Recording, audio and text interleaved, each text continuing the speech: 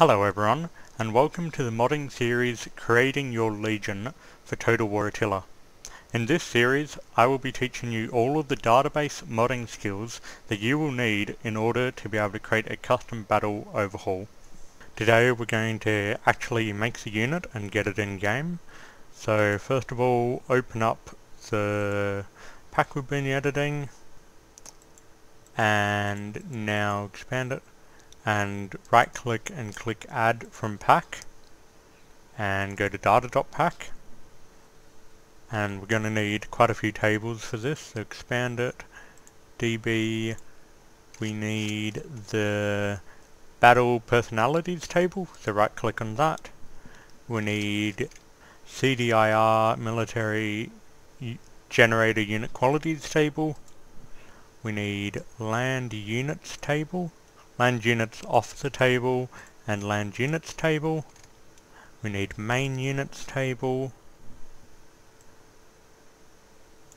We need unit description short text table. We need units variance table and units custom battle permissions table.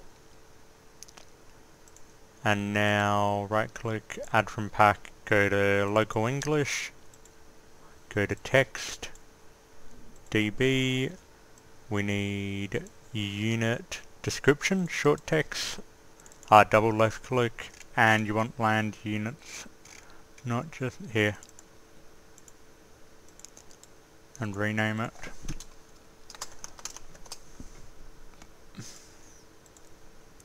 And delete all but one.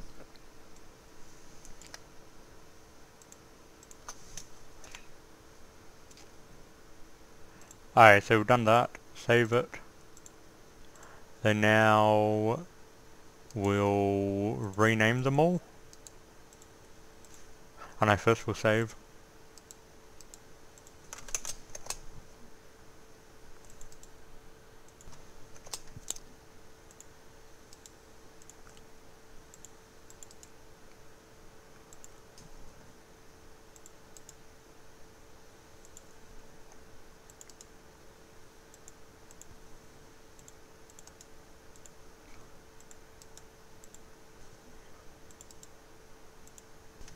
Alright, so we've renamed them all and let's save. In case you're wondering, the reason why we add this prefix to all the tables is because we're deleting everything. So see this one, we've only got one entry there. If we didn't rename it, the game would think that's the only faction in the entire game, and the game just would crash and wouldn't work. So you've got to add a prefix so it knows that it's different. So go to land units. So we're adding a sword and shield unit. So we're in land units table. I'm scrolling to the right to man animation, and I'll sort by animation. And so you want an axe, shield, javelin, horse animation. Oh no, we want javelin precursor animation. Ooh, yeah, just any of them. Let's just grab this guy and delete. So we've got man, axe, roam man, axe, shield, javelin, precursor, horse. Then we scroll down and we want this one. Roam man, yeah, let's just grab this one. Oh no, that's camel. I want this one because we've also got a lance unit. And we'll delete everything else. Alright, so we've got roam man, axe, shield, javelin, precursor, horse, which will be the raider unit, and we've got roam man, lance, sword, javelin, precursor, horse, which will be the Valkyrie unit, and we're going to do some animation editing to both of them at a later date. And so at kill black blades, we'll sort by name this time. At kill black blades, we want that one. And what's the other one called? At merc est. At merc est Savaren There's one of these two Savaran ones. Savaran cataphracts.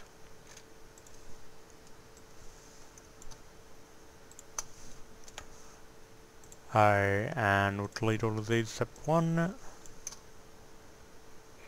I'll explain the purpose of what each table is once I've done this.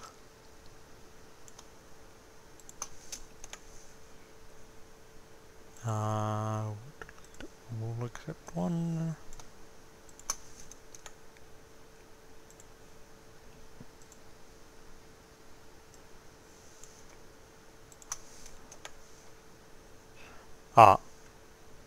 Bugger. Oh, so we want,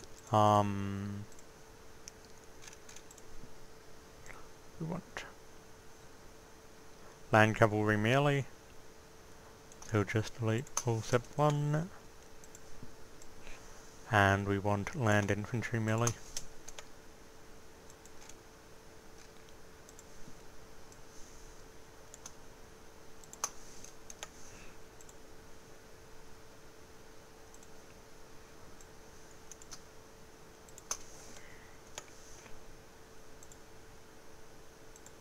And we'll save it. Alright, so this table, battle personalities table, this is related to the officer of the unit. So you've got what officers they are, what variant mesh definition they use, I don't know what that is, whether they're an officer, what animation they use, and no idea what that is either. I think this is how good the unit is in auto-resolve, or like when you click auto-fill your army in custom battle, then it just picks an army for you. This is related to that. So if you've got over, I think it's 50 units per faction, you have to set all of these to 0, otherwise the game will crash when you try and auto-fill if there's more than 50 units per faction. And so it just says what type of unit they are, and then the actual unit, and what their quality is. This is officers again, so where the officer is, do they stay at the front of the unit or the back of the unit? Do they have standard bearers? Musicians don't actually work, so you can have one officer and 2 different standard bearers, and then just the officer information. This is what that unit actually is, so you've got the unit name, accuracy. This does actually have a big effect. It's mostly a hidden stat though. How much ammo the unit has, what type of armor they've got, how many campaign action points, because we're not making campaign stuff we don't have to care about that, what type of unit category, charge bonus, class, dismounted charge bonus, so if they're a cavalry unit, their charge bonus will be higher than the dismounted charge bonus, which you can clearly see there. And same thing with this, their dismounted stats will generally be better than their mounted stats. Then you've got long description text, because I think even if you're making a campaign, this is a useless thing, so you can just keep whatever is already there because it doesn't change anything. Then you can change the animation, which we'll be doing. Entity, that's related to how fast the unit is and how much health they've got, we'll do that. Their stats, their mount, animals, so this is if they've got war dogs, and like what type of war dog, or mounts. They've got 80 horses, their rank def, their type of shield, short description, spacing. I'm not quite sure what this does, or this. What officer they use, not sure what that does, not sure what that does. Visibility, I never really changed this. Global recharge rate, so you generally want to keep this on 0, because I was set at 41 seconds, so that means the unit can't use any of its abilities until 41 seconds into the fight, and that also means it can't turn abilities off until after 41 seconds, and it's just dumb. They just set it to 0. Attribute group, so what kind of special effects thingies it has. More stuff on loose spacing. I've got no idea why it's saying they've got 23 chariots. Maybe I chose the wrong type of unit. They're what they say when you select them. So you can change, so they've got, like, they can have 3 different types of things they say, or this unit, they say the same thing every time you click on them, and I'm not quite sure what that does. Then main units, campaign stuff, how heavy they are. I think that's just a UI thing really. Campaign stuff, naval stuff. That's related to land units table, may as well just keep it the same. The number of men, multiplayer cap, so if you only want a player to be able to recruit one of these, you put it at 1. 0 means they can have as many as they want. How much it costs, what type of naval unit it uses. I don't really change this because I've never made naval units. It's all pretty self-explanatory. Recruitment cost and upkeep cost, that's multiplayer, how heavy they are. I don't know why that's set at -1. No idea what all of those are. That's their unique number, so in factions table we gave the faction a unique number. These guys need a unique number as well. I don't know. Encyclopedia, you can't add custom units to encyclopedias, so that doesn't matter. What type of voiceover they use, what UI groups they're a part of, what naval UI group, and what tier level they are. Tier level and UI group, they're just cosmetic. This links to this, so their short description when you hover over the unit. So this is what the unit's called in main and land units, what it's called in short description, what variant mesh definition it uses, and what unit card it uses. You may as well just keep all of these the same. Height scale is how tall they are. So like 1 means their average height. You can make them like 0.5 if you want them to be midgets or whatever. And so everything will scale, so if they've got a pike, the pike will scale down with them, so it'll only be spear length, and it looks kinda silly. And height variation, how much, so like one guy might be 0.05 above, or 0.05 below, average height. What faction the unit is, whether the general unit, and whether you can use it as a siege attacker or a siege defender. Short description.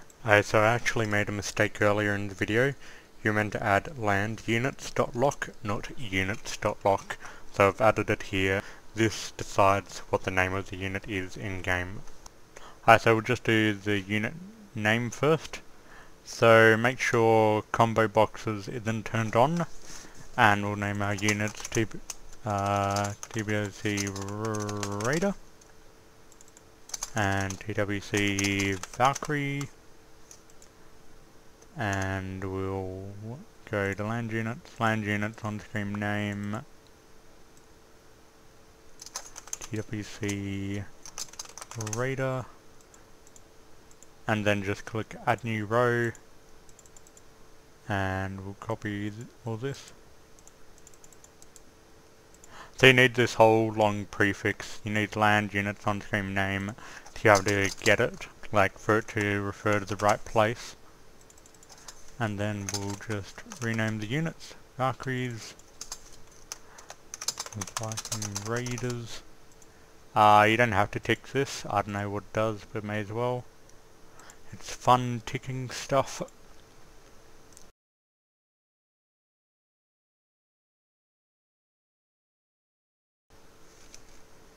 So this one, it's got unit description short text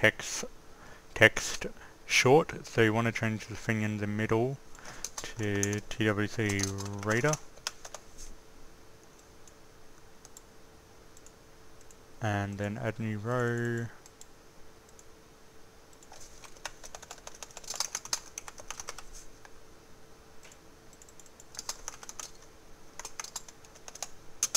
Oh no, just, Valkyries are scary, mythical thingies. And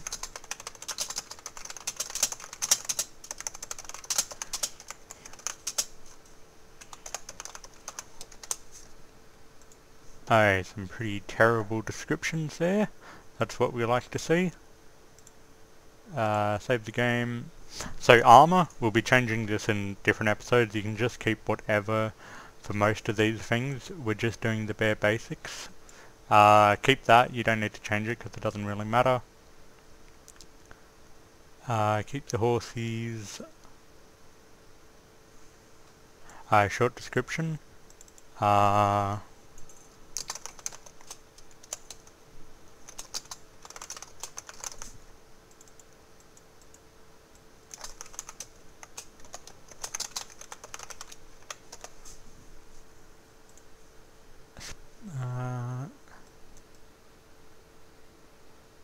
Oh, yep. Now, battle personalities, let's do the officer.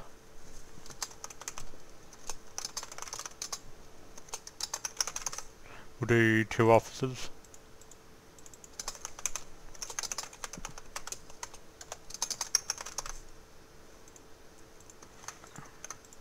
Oh, whoops. And we'll do the same animations they have.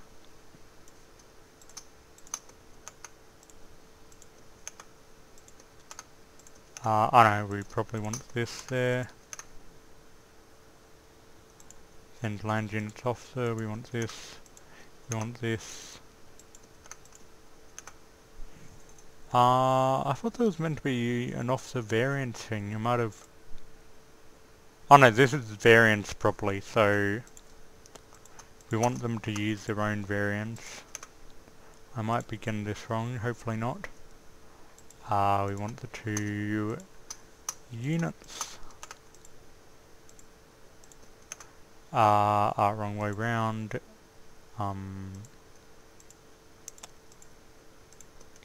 There we go, infantry, cavalry, keep the quality, doesn't really matter.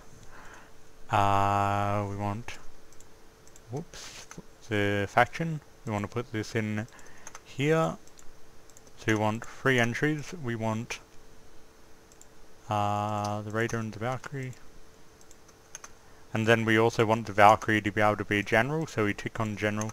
So these 2, they can be normal units, and the Valkyrie can also be a general. And we want them available in sieges, both as attackers and defenders. Let's just grab them. Now we go variants.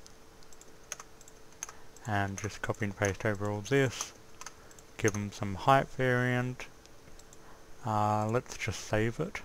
Sometimes if you've got use combo boxes ticked on and you click the wrong thing, it'll crash the pack file manager and you'll lose all your progress.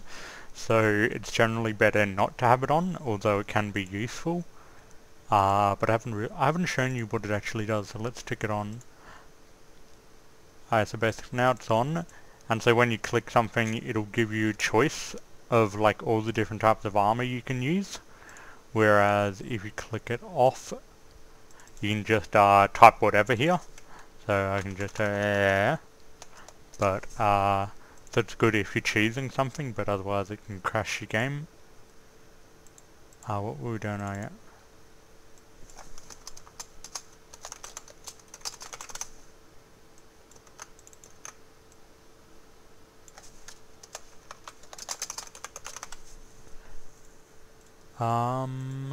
Main units, we want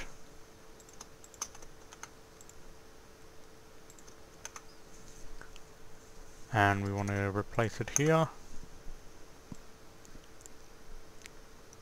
Naval units.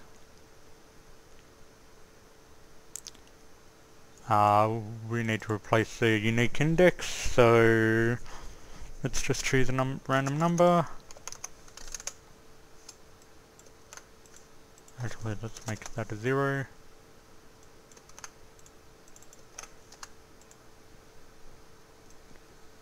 Yep. We want to copy the 2 officer thingies. Cool is officers. Okay, so I realise I've forgotten to do quite a few things. First of all, neither of the UI cards are actually named the right thing. And second of all, the variant mesh definitions aren't actually in the pack. So we've renamed the two unit cards. Now we'll go to the assembly kit, working data, variant meshes, copy the URL, go to the pack, add directory, and all of these models are things I use. So delete this, variant mesh templates, that's the thing you use in the variant editor. And rename these.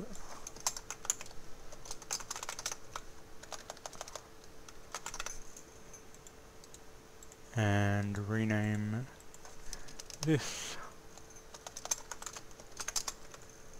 Get rid of the S. So our unit is now in-game and working, and I'll test it in a sec, but let's go through what we've done. In the second episode, the first thing we made were these variant mesh definitions with all of these custom models, item port and stuff. Then the second thing we did was we made the faction, and we made the faction flag. Then the third thing we did, we made these unit cards, and now we've just done all of these tables and text tables. So let's check out how it works in game. So make sure this is the only mod that's turned on, the mod we're making. And now that we're in game, let's go to custom battle. Here's the faction, here's the two units. So it's available as the general, the Valkyrie, and as normal shock cavalry. And the Viking Raider is available as melee infantry. Let's just first one guy. You can see the flag up here. And you can see the faction name up here.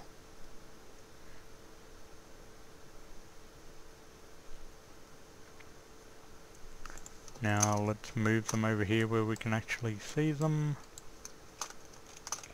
So you can see, notice how the beard and the clothes are bright pink or purplish. We'll have to change that. That's to do with faction colours, which we haven't done yet. You can see the unit works, and same here, they're bright pink, but you can see they work. And if we zoom out, you can see they're not invisible. They've got the imposter models working, but the imposters are purple. But all up, the unit works. If you hover over it, you can see my terrible descriptions of them. Same with the Valkyries. And so yeah, it's working.